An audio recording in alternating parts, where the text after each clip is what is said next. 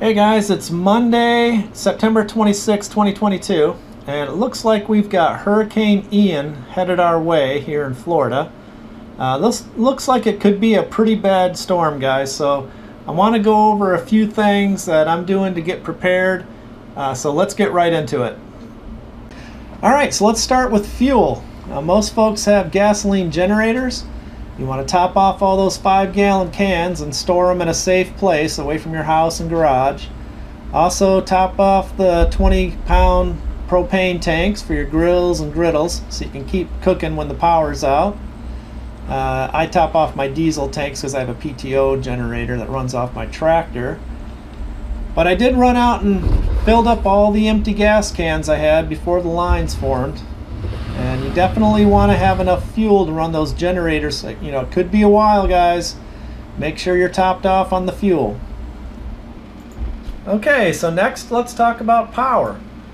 So there are lots of ways to back up your house when the grid goes down. I've got a complete detailed video on this. I'll link it below.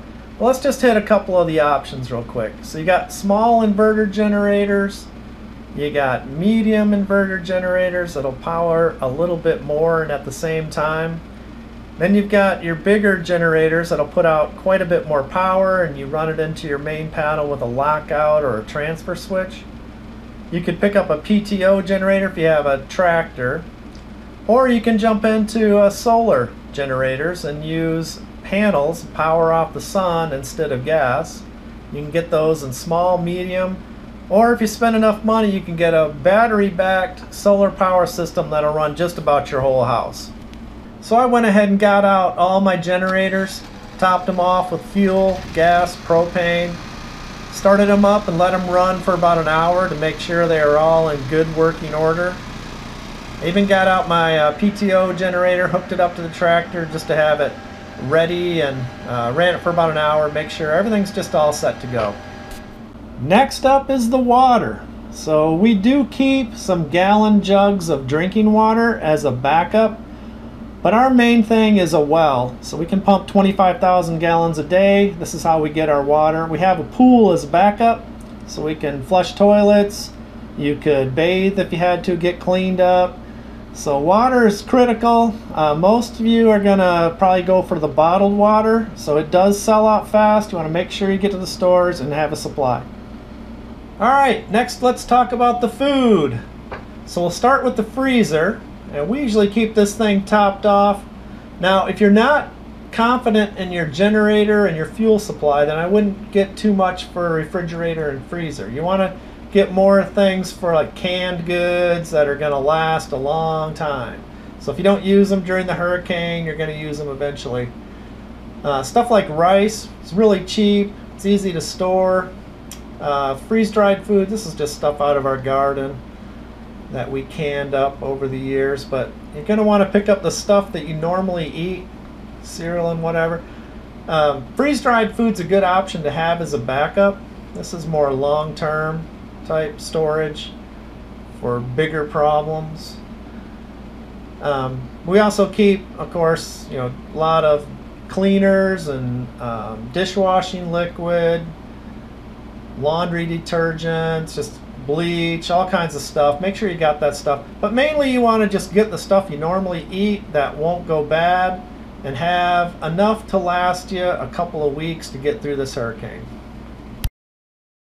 Okay, so next up I'm going to get my tractors ready to go. So I want to have the right attachments, what I need, so I don't have to be swapping things out when the trees are down and the power's out. So right now I got nothing on here. I'm going to put my PTO generator. That's the hardest thing to hook up. It's such a pain. We'll get that on there. And over here I'm going to swap this bucket for the grapple so I can get the trees up and be ready to go. Alright, so let's get started on that. Alright, so I got my PTO generator all set to go if the power goes out, and the grapple's set to go if the trees come down. Speaking of down trees, I also want to make sure my chainsaw is all set to go. So get some mixed fuel ready, top off the gas tank and the bar lubricant, crank that thing up and make sure it's in good working order, sharp and ready to go. I also went around the house and just picked up any loose items. I don't want any lounge chairs sitting around. I want to trim back all the trees from the building so they're not scraping up against the shingles. And then when I was all done with that, I went ahead and topped off all my tractors and everything. You don't want to be doing this stuff the morning of the storm. Okay, and then you want to make sure your chores are all caught up. So you go ahead and run all your dishes. You don't want a bunch of dirty dishes, when your water's turned off. So, same thing for the laundry. Just get all your stuff washed up, your clothes, bedding. Have everything nice and clean and in good shape. So basically, there's a lot of other stuff we didn't cover, like tarps in case you lose part of your roof, plywood to cover your windows. I like to get an AC unit and a window unit, so you can run it off your generator and have at least one cool room that everybody could sleep in. Flashlights, batteries, radios, all the usual stuff, guys. I'll be checking back in with you hopefully as we go through this storm. So thanks for watching. I'll see you on the next one.